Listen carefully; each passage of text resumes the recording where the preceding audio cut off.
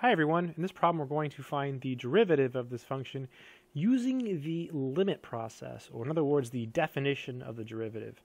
So the formula we're going to use is the following. So f prime of x, the derivative of f at x, is equal to the limit as h approaches 0 of what's called the difference quotient. That's what this piece is called.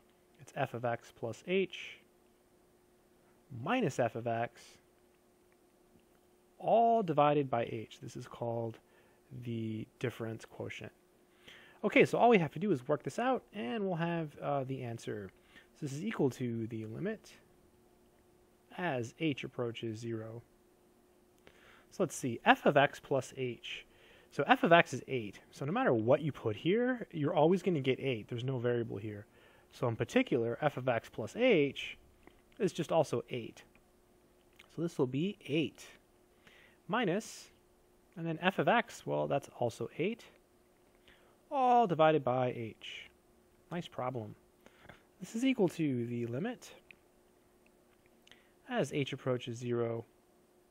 So 8 minus 8 is simply 0. So you have 0 over h. And so this is equal to the limit as h approaches 0. So 0 over h is just 0. So the limit as h approaches 0 of 0, well, it's a constant. So you just get 0. And that would be the answer. That's the derivative of 8.